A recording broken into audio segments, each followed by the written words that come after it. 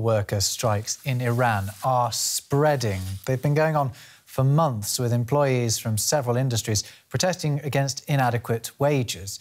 These strikes come at a time of spiralling inflation, with complaints over deteriorating living conditions and a widening gap between household income and expenses.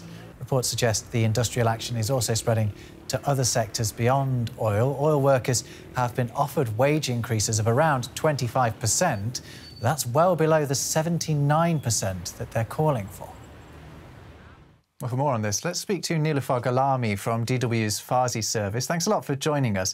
Can you explain to us exactly what the oil workers in Iran want?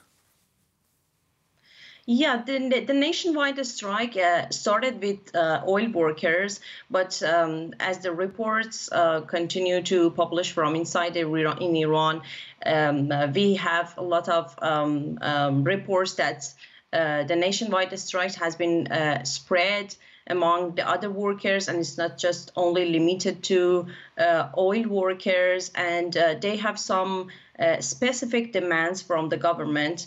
One of them, and the most important, I think, is that the government says that in the new year the salaries will be raised for 27%, but actually the workers asked for 80% because Iranian government sources declared about the inflation. The inflation rate right now in Iran for the last year, it was 60 to 70%. So they asked for raises in the salary, and they want more rights. I mean, rights in the workplace. I mean, rights to strike and rights to have their own associations and their own organizations, which is now somehow can say government-backed organizations, not real workers' organizations and real workers' association. Inflation is a big problem in so many parts of the world, but as you just indicated, in Iran, it really is, a different story in terms of how high it is. So how are people there coping with the inflation of that level? If I want to answer your question in one word, it's very hard.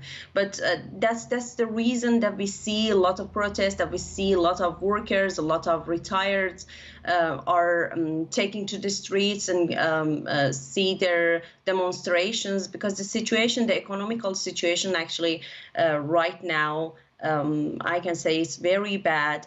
And the inflation rate is so high. The normal salary of the workers, of the teachers, is way below the poverty threshold. And that's why that we can see people really do a lot, actually just try hard to bring food to their tables. And that's why we see that every day we see different protests in different cities of Iran for different groups and workers, teachers, students.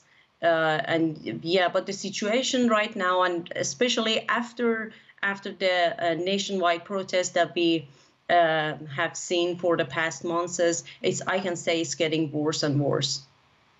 Difficult times for Iranians. Well, Niloufar Ghalami from DW's Farsi service, thank you very much.